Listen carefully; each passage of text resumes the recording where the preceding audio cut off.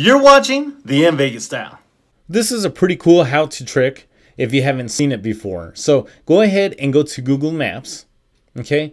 And then go ahead and search up something. So in this case, I'm just gonna put Jack in the Box, and then I'll go ahead and select one of these. Now that I'm there, I'm gonna go ahead and hit starts because I wanna start my route. Now, once my arrow comes up, I'm going to go ahead and touch it. That brings the menu up on the bottom. And as you can see, there's cars now. So if I select the red one, okay, it's the red car now. If I touch it again, I can select maybe that green truck if I wanted to. Or I'll touch it again and then I'll go to, I think is what it's a Jeep, I think is what it is. But you can navigate that way around, so you don't have to use that normal arrow anymore. You can actually use a car. So in the past, I know that they used Mario Kart in this, but it was very, very brief.